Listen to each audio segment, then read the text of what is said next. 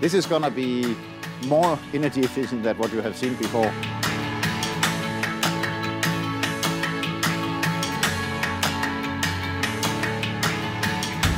Where we normally are able to reduce the energy consumption in a supermarket with up to 50%, here we would get as close to be energy neutral as possible.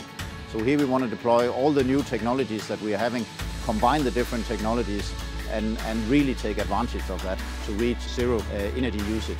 The supermarket will look like a normal supermarket from the customer side, but when you then go into you could say the backside of the machine room, then you will be able to see all the different technologies that we have deployed and how important and how easy it is to be energy efficient.